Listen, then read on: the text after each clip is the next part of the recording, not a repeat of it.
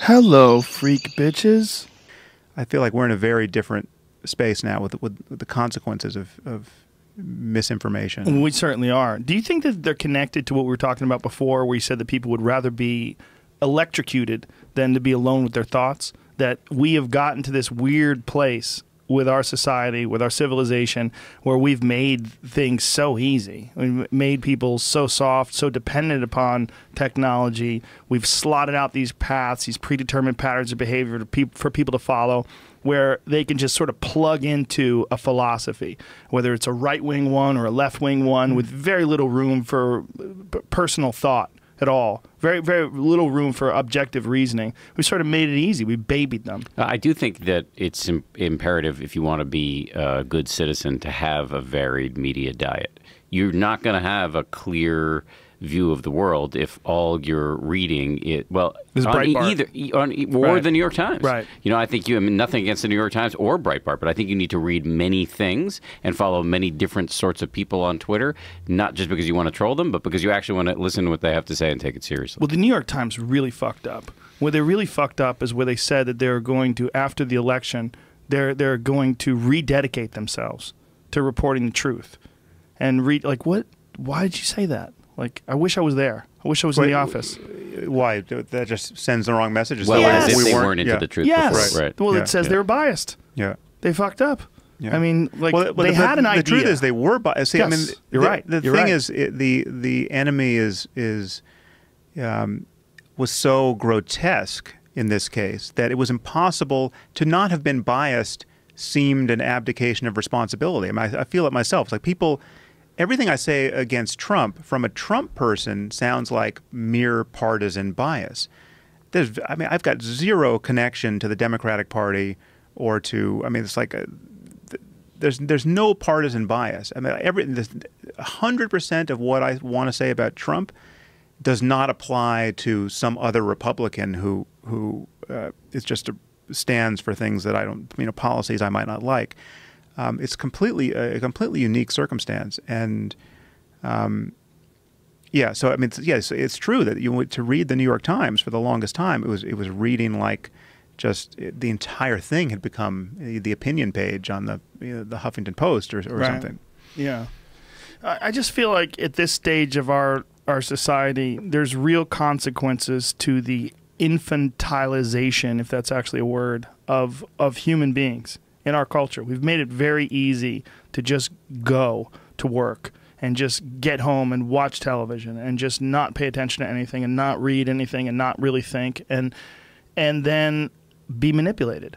I mean, I think it's incredibly easy to manipulate people, especially people that are aware that they don't have a varied media diet, people that are aware that they don't have a real sense of the world. And it seems daunting to try to take into consideration, like, what is involved in foreign policy? What is involved in dealing with Russia? What is involved? How do you negotiate with North Korea?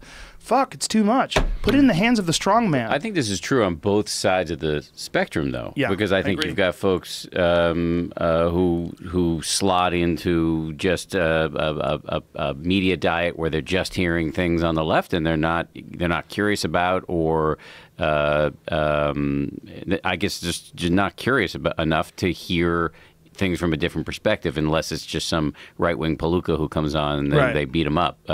So I really do think, and I think it places and this is going to be a self-serving argument, but I do think it places increasing importance on media outlets like the one for which I work to be really vigilant about being seen as fair arbiters of fact. Yeah, I mean, I think the consequences have never been greater for that. And Absolutely. I think the reason that so many people on the right, so many Trump supporters, feel like they're right is because it has been proven that the media was biased and that they did get it all wrong, and they were absolutely wrong when it came to who was going to win. I mean, Huffington Post had some ridiculous thing where it was the night of the election. They said that Hillary had like a 98% chance of winning or something crazy like that. Well, I think, there were some polls that were bad, but the poll, because I remember this because I sent out a tweet which said, like, bye bye Donald or something, but the day of. when I did that, I mean, that wasn't a prediction. I mean, the polls that I was going by, that most people were going by at that point, it was like 80-20, or at best 75-25 that she was going to win. Now, that's not, I mean, you roll dice for a few minutes, you realize a 20% chance comes nothing. up a lot. Absolutely. Right? I mean, so I guess that's not infinitesimal odds. Plus Florida. Yeah, but well, you should tell the story about what it was like to anchor the broadcast. Yeah, so I was anchoring the ABC News digital coverage that night, and they give you the exit polling. You're not supposed to report it publicly, but the exit polling that we were seeing before we went on the air late in the day really made it seem like it was going to be a Clinton landslide. And you have all these folks who say, look at the crestfallen faces of the journalists because they're so upset that Trump won. Certainly, that was not the case for the folks on my set. It was that we didn't see it coming. We weren't prepared for it.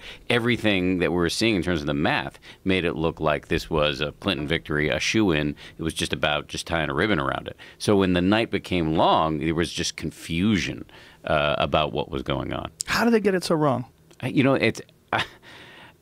think it actually goes back to what Sam was saying before, that people think when you see numbers like 70% odds that Clinton's going to win, 80% odds that Clinton's going to win, that she's definitely going to win. But there's room there for Trump to win. Room. Yeah, a lot of room there for Trump to win. 20% comes up all the time. It's Russian roulette. Yeah. I mean, those are bad. If it's Russian roulette, those are bad odds, right? You're not going to take that. You're not going to put a single bullet in a 5-chamber gun and spin it. Yeah. No, that's Deer Hunter. Yeah. That's really good odds. So you're going to get shot. I don't think so. It's so much about blaming the polls as it was blaming the overall tenor of the coverage, which made it seem like Clinton was inevitable. Yeah. Yeah, it was so shocking. That's a hit. That's a hit. I think that we can and should take. Yeah, we definitely. I think we weren't giving the 20 or 30% chance a serious enough look.